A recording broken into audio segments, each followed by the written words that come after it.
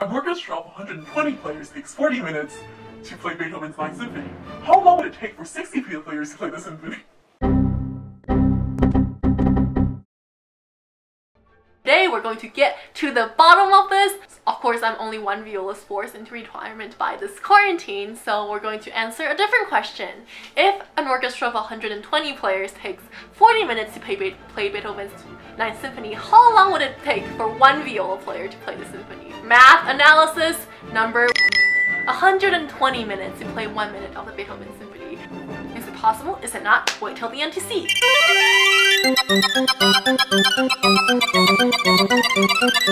Okay, let's talk strategy. So we have an entire 120 minutes to record all the parts of the Beethoven Ninth on viola and put it together. Which sounds like I have a lot of time for just 1 minute, but there's also 25 parts, and remember that I have not touched my viola or practiced it since forever because I'm a violist. I'm going to record exactly 1 minute of the Beethoven Ninth and listen to a recording of it at half speed and play along with it and record every single part there. And I will record on my phone because I think it's less likely to kill my computer than a camera, and I will be listening through AirPods. It's like how they always tell you you have to practice listening to the recording and at half speed, but you never really do until you want to... What am I doing?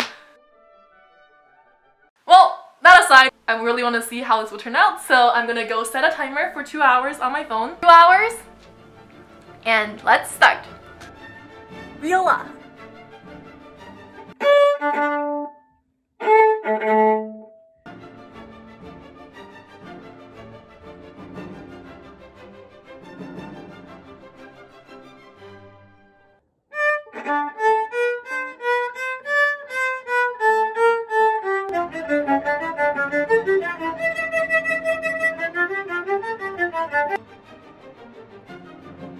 So I'm playing cello right now, and I forgot that cellos are on bass clef, and it's so hard playing bass clef on viola, and I have to transpose everything an octave up, and it's weirding me out, but we can do this.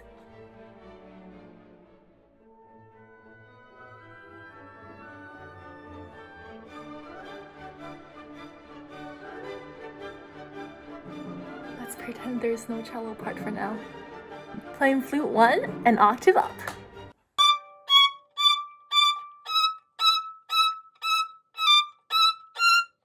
That was so wrong. Okay, so I learned that I cannot read treble clef when there are lots of lines on it because I'm a violist. So that's fun. Now I'm playing flute 2.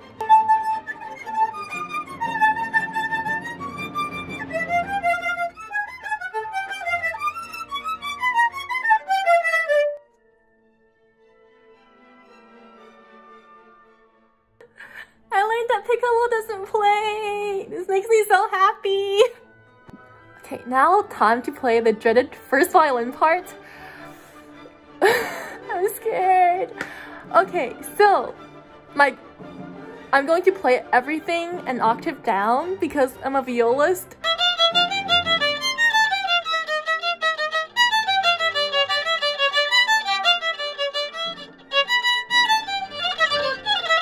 Okay, so first violin didn't work out that well. I kept on playing everything in alto clef, between alto clef and treble clef. I'm so sorry, editor me. So let's just play everything in treble clef for the second violin part. I apologize in advance for all the screeches.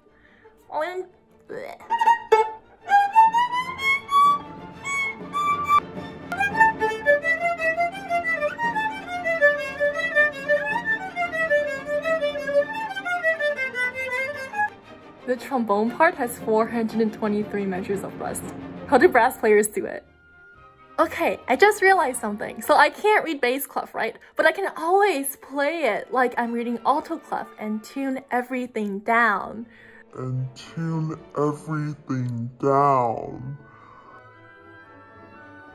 Okay, so I think the bassoon part actually works okay if I play it in bass clef. I think it's because I don't have to transpose in an octave down. I actually am doing fine with it.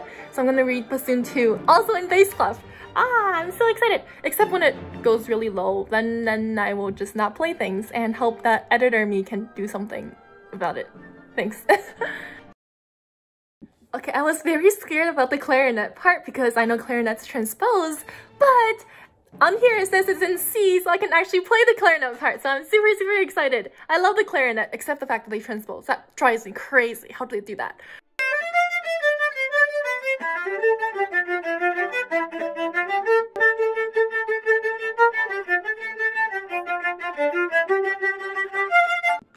Oboe, but I know it's kind of high. I think I'll still play it in the right register because I realize that I cannot transpose. So let's do this.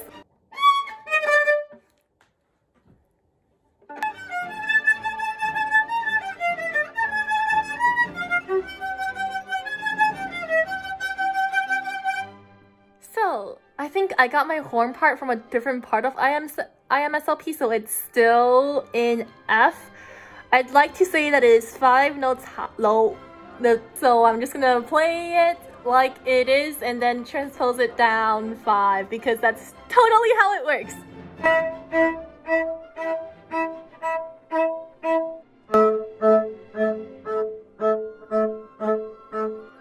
Okay, I now have the timpani part. I have never figured out why timpanis are pitched or how to tune timpanis, so I'm just gonna knock on a random spot on my viola for all the places that the timpani plays and hope for the best.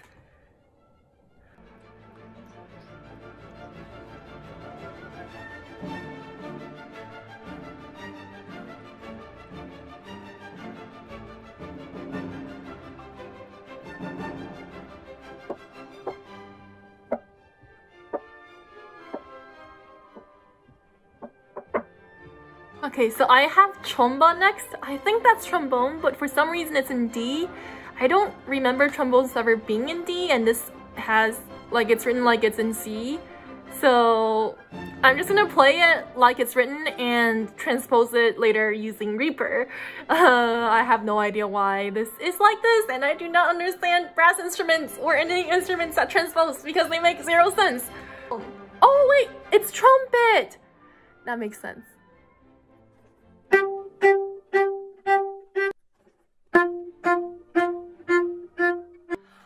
Okay, I figured this out. It's trumpet in B flat, and the reason why it's in D, it's because it's in B flat, so, and if this is in C, it has to move like whatever is written is a whole note higher. So typically it would be in C, but it's in D because it's a whole note higher. So even if it's B flat, you think it's lower, but it's a note higher. I totally knew this before from my conducting classes. Yes.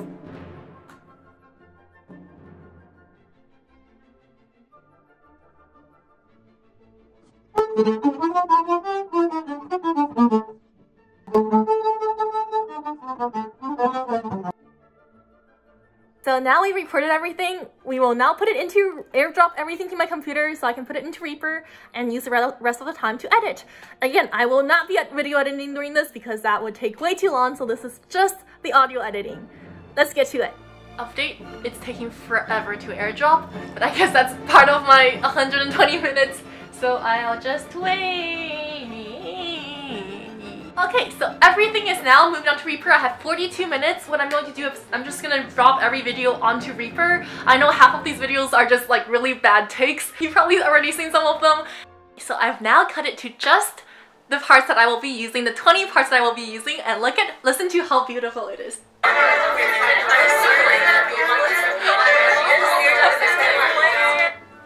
You know what? That is the rehearsal. That's what the rehearsal sounds like. You know, like before they rehearse, there's always that like chaotic moment when everyone's practicing and people are talking and it's like you're filling into the concert hall. That's exactly what that sounds like. What I'm gonna do now is go in and cut off the parts where I'm talking, so at least I'm starting at the same spot, and before I do any fancy editing, and from there I will actually go back and turn all of the videos to the right speed, because as you know, currently all of the clips are just over 2 minutes long, and we want them to be exactly 1 minute of music.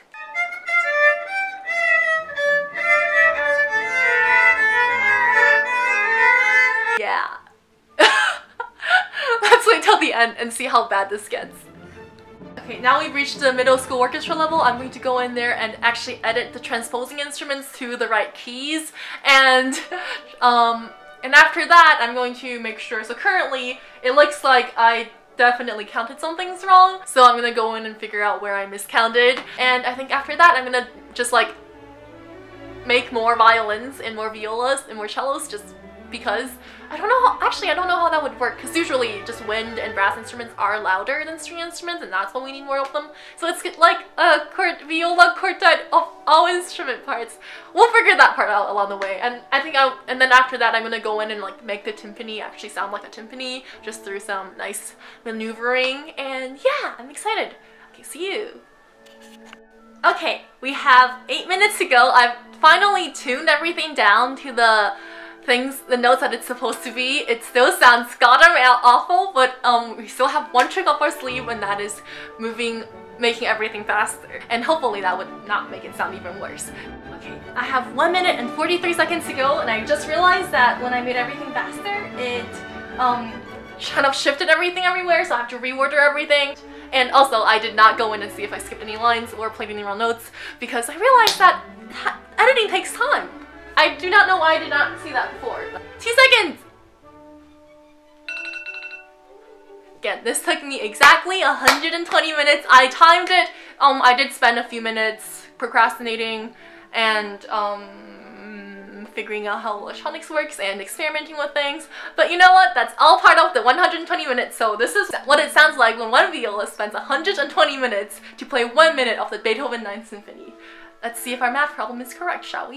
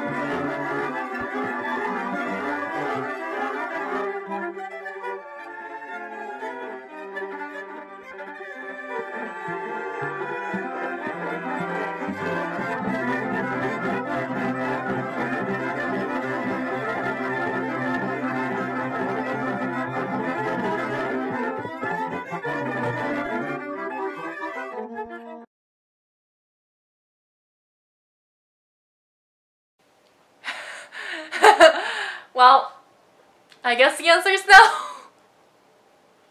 I know it sounds awful, I made it.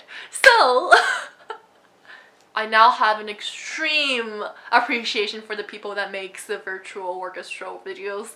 And if you actually want to see me put an effort into editing this so that it sounds coherent and more like the Beethoven 9th, comment below. Maybe I will if I'm bored enough.